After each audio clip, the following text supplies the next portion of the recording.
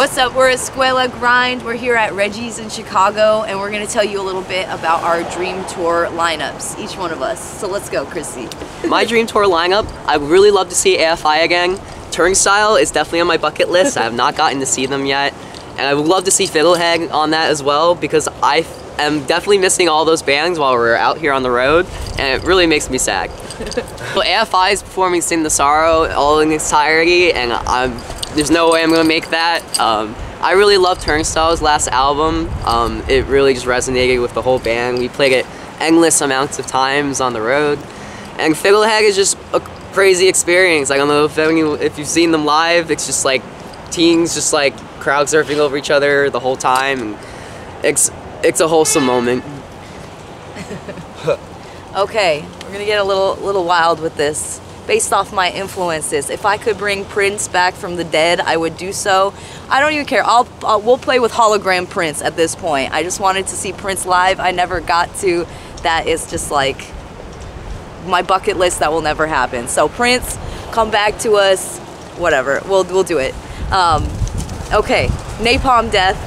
I absolutely adore, huge influence on the band and me personally. I love the politics of the band and just the general stage presence of the band. I've seen them play in like 105-degree weather and they were still badass, so I would love to play with Napalm Death. I would love to make that happen. Let's see, let's get a little different. We're influenced by... or not. In keeping in line with the Turnstile mention, Trapped Under Ice is one of my big influences in how I do vocals, and just that era of hardcore that I loved. It was like just when I was becoming independent and stuff, so that resonates a lot with me. So Trapped Under Ice, I would love to play with them at some point, and they're back to playing shows, so that's kind of cool. And last but not least, I always like to throw this band into the mix because not everyone knows about them. It's a Norwegian act called Parlamentarisk Sodomy.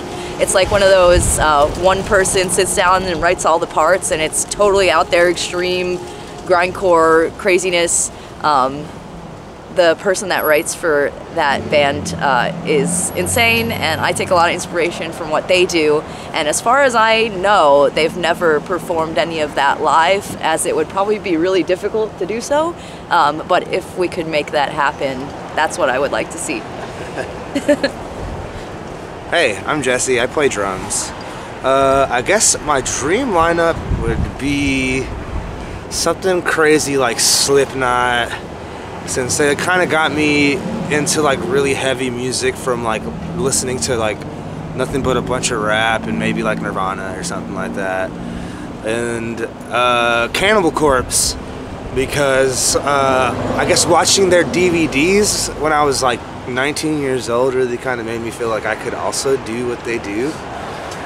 And Katrina already said Napalm Death, so I'll come up with another band. But Brujeria is really cool. I think they're a really sick band from the genre that we were influenced by, and they're got some sick representation going on. And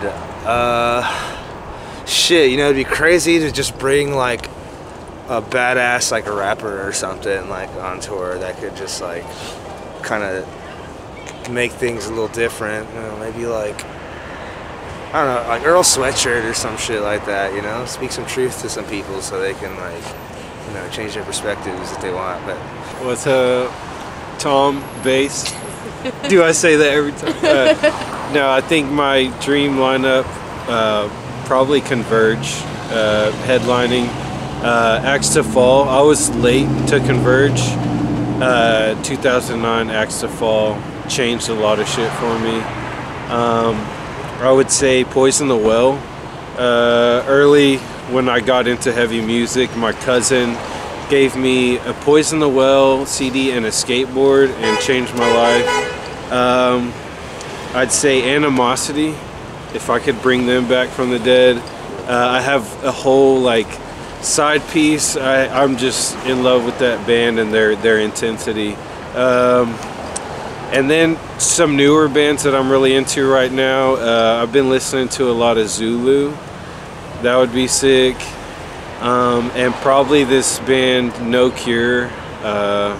Been listening to them a lot, their EP. So I think that shit. And maybe to Jesse's point, add a rapper in there. I would throw in Danny Brown, no questions.